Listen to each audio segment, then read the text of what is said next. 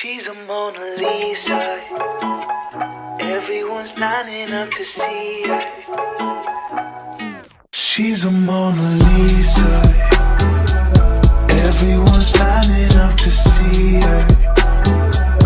There must be something about her features. Hey guys, welcome back to my channel.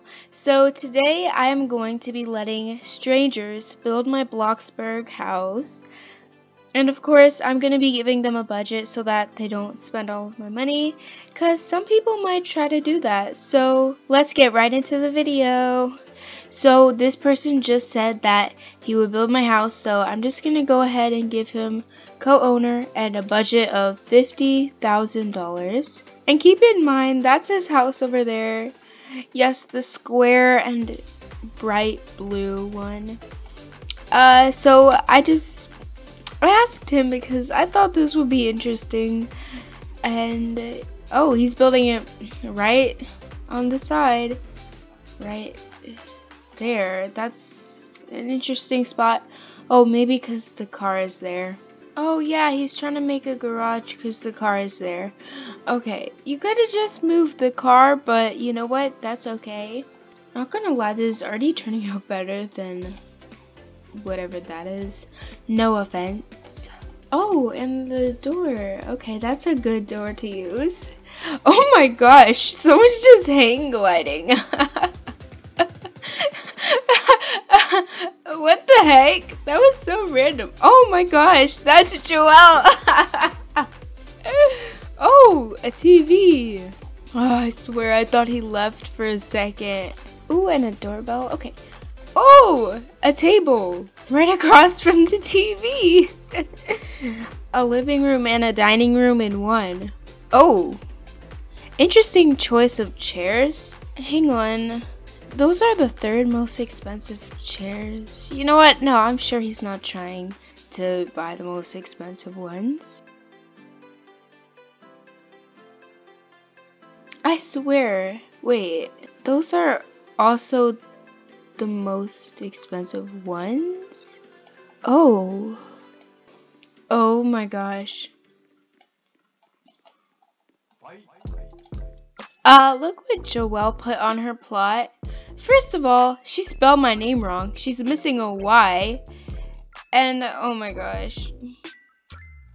Girl, what are you even doing? She must be real bored. Okay, it looks like he has some appliances. No, for real, he's actually just using the most expensive ones, isn't he? The most expensive fridge you can get is, look at that, this one. Okay, but you know what? I'm not gonna complain or anything. Oh, okay, he has a bedroom there. You know what? I like that bed and that end table. Whoa. I don't think that was necessary, but okay. I think the thing this needs most is probably coloring and texturing, and work on the outside.